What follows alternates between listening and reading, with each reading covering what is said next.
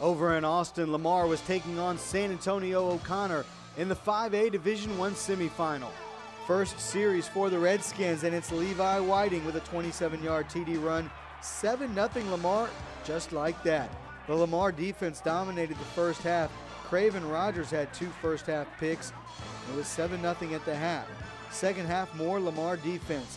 Zelton Minor, headed to SMU, smothers the O'Connor running back Trey Johnson for a loss. O'Connor finally got on the board, though. Zach Galindo to Allen Wright, a 25-yard touchdown. We're tied at 7. But the defense steps up again. The big rush forces Galindo into intentional grounding in the end zone. It's a safety, 9-7 after 3 quarters of play.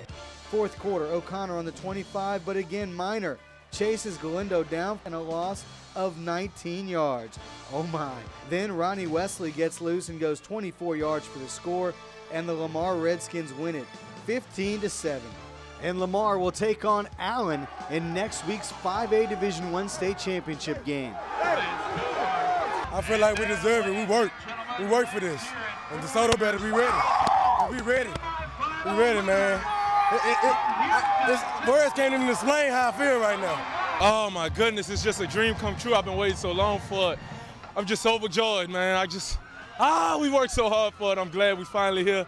We gotta do it. We gonna win it. It's just nothing else said, baby.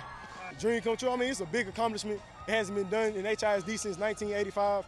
It hasn't been done at Lamar since 1953. And it's big. It's real big.